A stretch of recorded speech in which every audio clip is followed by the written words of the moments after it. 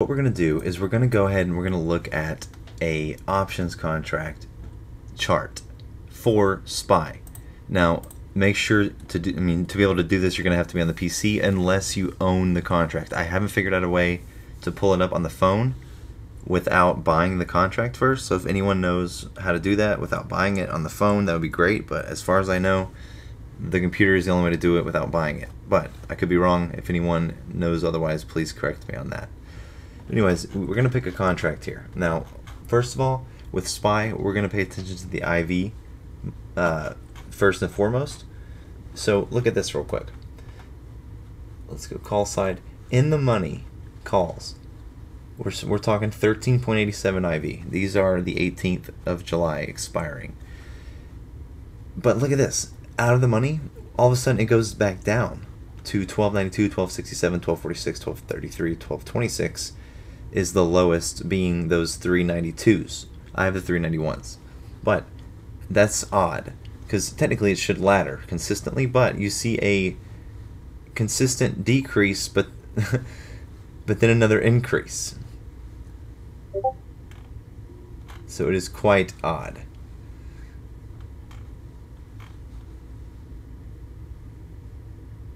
IV should not do this. It should not, at the money, it should not start to go lower before it goes back higher. That is odd. So I'm thinking this range here with the odd IV is a good range to look at. So you go to the chart.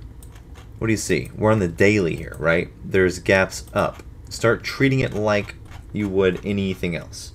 Now the RSI is sitting at 35. Don't know if RSI logic will apply here just yet, but let's go to lower time frame. Let's go to the 1 minute. Let's say you wanted to buy this contract. This is the 1 minute.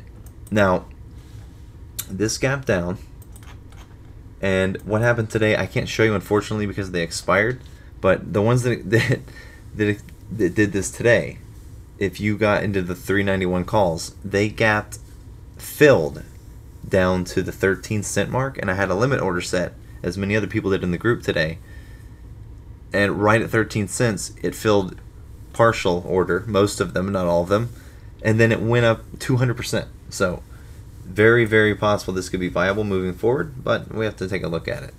May only be viable on 0 DTE, but let's take a look at some of them and see what's going on. Let's take a look at some in the money. Okay, this one gapped up today, but then it got down here, look.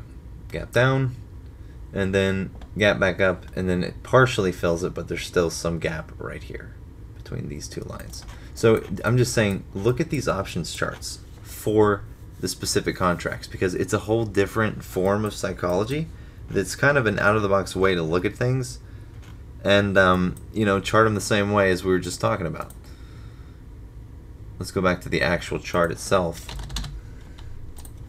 So SPY for the daily, right? If we just do the bottoms of all of the gaps above the current price and treat it as resistance,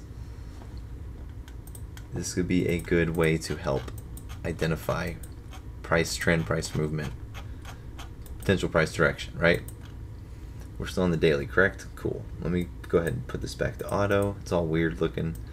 Okay, so we gapped up slightly today, forming support right here. Tops of all the bottom gaps, or gaps below the price.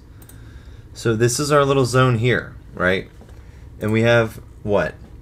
What's today? The 15th. We have 1, 2, 3, 4, 5, 6, 7. We have 7 trading days before the next FOMC meeting.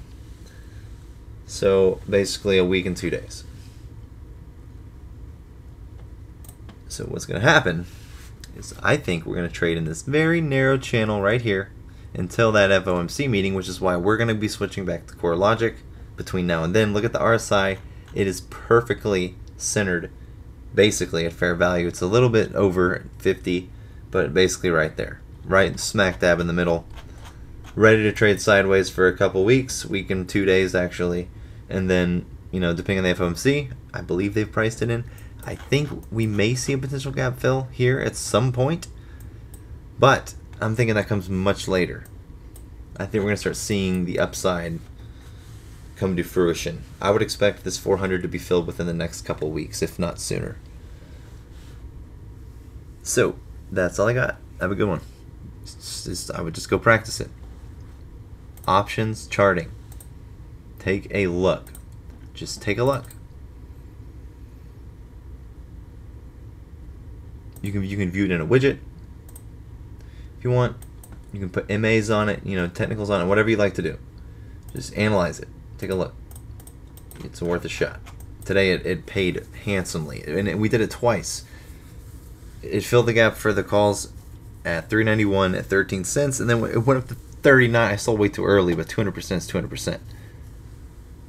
But it went from 13 to 39 overall, and then I did it again when it went from it filled a gap at 20 later in the day, and then that immediately bounced to like 26, which is a modest gain. So not bad at all. Definitely worth looking at.